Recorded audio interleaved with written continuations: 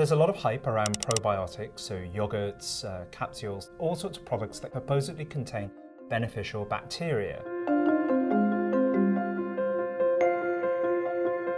They've been linked to all kinds of health claims, from nebulous ones like promote gut health and boost immunity, to specific ones like helping to treat all kinds of disorders that have been linked to the microbiome, from inflammatory bowel disease to irritable bowel syndrome and more. The problem is that some of these strains have been grown in industrialized cultures for a very long time. They don't consist of the A-listers of the gut. They are strains that have been chosen because they were historically easier to package and grow and manufacture, and they are found in very low concentrations. So when you swallow these products, the microbes within them don't colonize you, they don't establish themselves, they disappear or they pass through you, which might explain why these products have so few convincing benefits. There is a promise here, of course. The idea of taking beneficial microbes is a very sound one, but I think we need to get much savvier and smarter about picking microbes that are going to do well inside us. We're not quite there yet, but it's something that scientists are